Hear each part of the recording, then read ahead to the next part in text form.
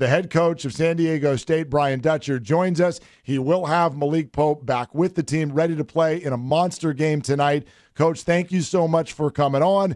And please, if you would, explain a little bit more about this decision, what you guys were thinking from the beginning of when this all started late last week until today. What has the process been like?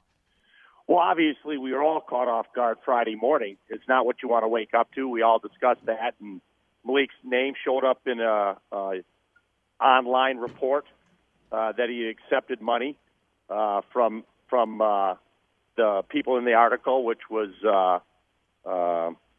Christian Dawkins and the agent, and we didn't know what to think of it at first. We wanted to talk to Malik, and then once we talked to Malik, he just said wholeheartedly and with great conviction that never happened. He didn't know either individual, and that had not happened. And so we decided that we trusted in Malik, but we had to do a review, and as timely as we could. And I want to thank John David Wicker and Andy Humes for getting this done. I mean, you're talking about a report on Friday that is resolved by Tuesday, and it was well handled. I know Malik is very appreciative of all the efforts made by the university to get him back out there, and we're excited to have Malik back on the floor and his name cleared. Yeah, exactly correct. And head coach of the Sdsu men's basketball team, Brian Dutcher, joining us right now. Malik Pope will play against the Boise Broncos tonight at Viejas, 8 p.m. tip-off. And here's the thing, Coach. When I think about this situation, for me, it's a non-starter to begin with. I think that this sort of stuff is going to work itself out hopefully soon. But in the interim, with this hitting your team, potentially suffering the loss down the stretch of such an integral member of the team, has this sort of steeled the resolve of the rest of the room? Do you feel like this has made the team tighter in essence? We will find out. I mean, this is something that we discussed was a possibility with the team, that Malik would return. He's a brother, and so they love their brother. And so, they're overjoyed that he's going to be back with them on the floor. But more important than winning games and all of that stuff is having your name cleared. And I think that's the most important thing, that Malik's name has been cleared, because those speculated around us that when he was withheld from a game, that he was guilty of something. And I said at the time, he is not suspended. We chose the word withheld very carefully, because suspended makes it sound like you did something wrong. And so I said, we're withholding Malik until we do a review. And so when your name shows up in an article associated with a federal probe, it's going to draw some attention. And so we put the attention to it immediately.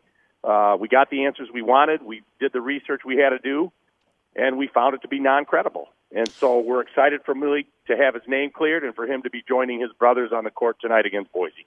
Coach Dutcher joining us, Extra 1360 Mark and Rich Show. Coach, I wonder, and certainly it's not like anything bad came out of it. You still won your game over the weekend, but I wonder if, because it is hard, nationally even, to get that across. He wasn't suspended. He was withheld. Is there any thought in your mind that, gosh, maybe we even played this a little too conservatively, a little too safe, because there were a ton of names on that list, and very few other universities did anything. Heck, DeAndre Ayton, after the accusation with Sean Miller, he even played in a game that night. So was that a thought for you guys as part of this process? No, not at all. And the thing is, you have to realize with DeAndre Ayton, it came out after the fact that article was written, that he and his attorneys had met with the FBI, had met with the NCAA dating back to the fall. And so they've already done this research. This is a story obviously for them that it occurred long ago, that they'd had a chance to visit with the feds and NCAA with an attorney present, and so it wasn't they were caught off guard. This was something they knew, and it sounds like a number of these other schools, were aware of some of this stuff and had long since done their investigation. And even though the NCAA doesn't talk about findings and things that they're looking into, obviously some of these other players had already done some of this stuff as far as background checks and accountability and what they felt happened or didn't happen. And I guess, with our timetables, we were not even aware of it till Friday, where it appears when you read some of this stuff, some of these other schools were long aware of some of these interactions and had time to deal with them over a long period of time instead of over 3 or 4 days. So I give our our staff and our university all the credit for doing all this work in such a timely fashion. Yeah, Malik Pope will play tonight. Game you'll hear right here, Extra 1360 against Boise State. You know, while we're on that topic, Coach, it's pretty interesting. The DeAndre Ayton scenario and what's laid out, at least as far as accusations are concerned. Did any of that raise your eyebrows? I mean, this is a guy that went to high school here. You guys recruited this guy. Was this all just completely like you went through this process? Was this out of the clear blue to you as well? I mean, all of this is out of the clear blue. I mean, you know, for me to comment on someone else's situation or program would be inappropriate. All I can comment on is the fact that Malik Pope's name was mentioned. We've done everything in our power to clear that name. It's been done so. And so we're excited now that, firstly, that Malik's name is cleared. Secondly, that he will be back playing for San Diego State tonight, and that we're overjoyed with that outcome. You know, Coach, we're seeing things happen as appropriately. You know, some of these athletes are making decisions, decommitting from schools who have been named and involved in some of this investigation, the FBI probe into college basketball.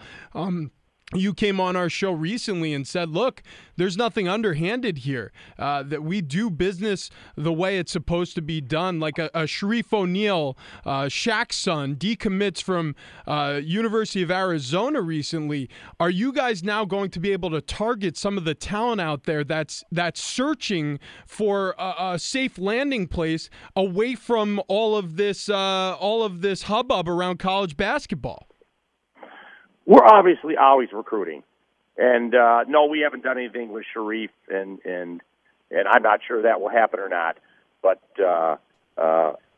just the nature of basketball now. I mean, 40% of these kids leave before their junior year of college, and so you're going to be looking in a matter of 2 weeks, another 400 to 600 kids out there looking to transfer, and so that's the nature of this business. Whether kids are decommitting or whether they're deciding to change schools, it's the new normal.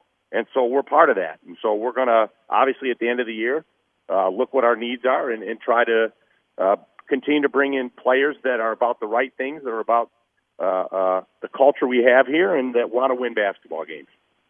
Brian Dutcher, the head coach of the Aztecs, is joining us. Malik Pope has been reinstated and will play tonight against Boise State in a very large Mountain West game.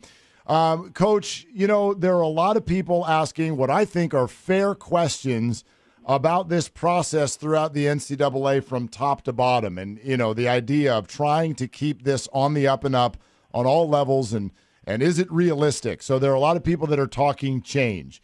In your opinion, does there need to be change to the way this all happens? And if so, what would that change be? Yeah, obviously there's got to be change. We can't have cheating in college athletics. It's amateur athletics. Even though there's money being made at all different levels of it, whether it's TV revenue and things like that, these kids are amateur athletes. And so the question is, do we allow them out of the baseball mode or some of the other professional sports to explore being a professional directly out of high school? And I think if that happens, maybe there'll be greater change where these kids can go on to professional careers if they're so deserving immediately. And instead of having the thing where they have to come to college for 1 year, then it changes the dynamics of everything. But I think we know, and I've discussed this, that cheating's occurred for a long time in athletics, whether it's football, basketball, whatever the sport, whether it's boosters 10 years ago, that was the concern, and now it's agents and money managers trying to get into the mix. And so I think there's always going to be a new normal, but we have to continue to police ourselves, first of all. College coaches have an obligation to do things the right way, to police themselves, to make the sport have the credibility we all want it to have. It's college athletics. You know, Coach, and everybody's hoping for a brighter future here, but the past is what it is. And you guys have had to compete on a lopsided playing field for a long time, talking specifically about recruiting. But you've still been able to lure top-tier talents to Sdsu. So how do you do that? Like, what do you do when somebody's out there offering hundreds of thousands of dollars to a teenager to get them to come to San Diego State instead of there? Well, obviously we're not recruiting that type of player.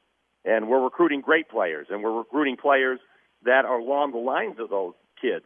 But whether it's their families, the people around them, they don't buy into that stuff. And so to say that every kid that's a good player is out there looking to take money, I think that's ridiculous. I think there's a lot of good kids and good families that we recruit and that want to do the right things, that want to be college students first and foremost and college athletes, and those are the people we're after. And so there are those that are looking for immediate reward financially, but those kind of students are not coming to San Diego State.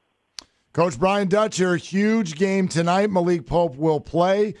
Coach, we congratulate you and the whole staff on the decision. We've been supportive of it all week, hoping that he's going to get back out there, so we're glad that he is. And we thank you so much for jumping on here to talk about it right away. Thanks, guys. I appreciate you having me.